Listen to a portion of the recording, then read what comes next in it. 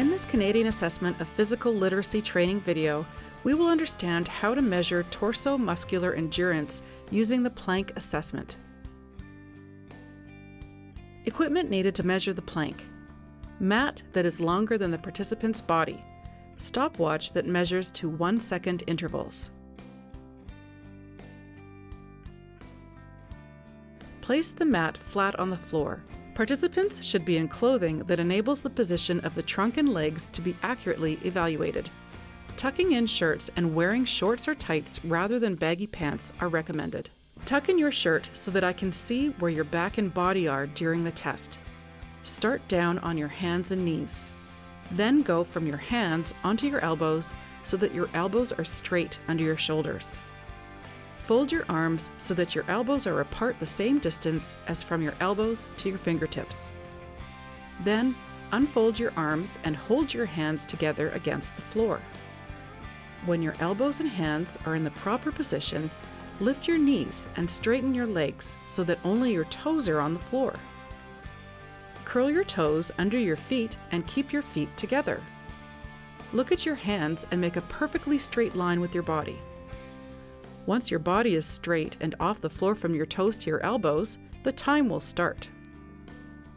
We want you to hold this position for as long as you can. You cannot let your hips or shoulders sag down, and you cannot lift your hips way up in the air. Make sure your elbows and toes stay on the mat. You will get one short practice so that you will know the position you have to maintain. After that, we will time you. If your body bends, we will give you one hint so that you can straighten up again. But the second time you bend, we will stop timing.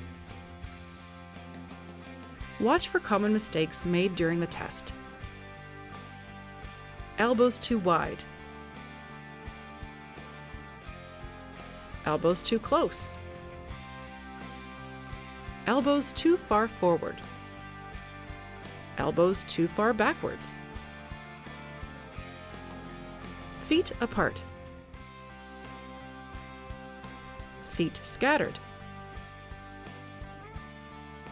Toes not under heels. Shoes not tied. Shirt untucked.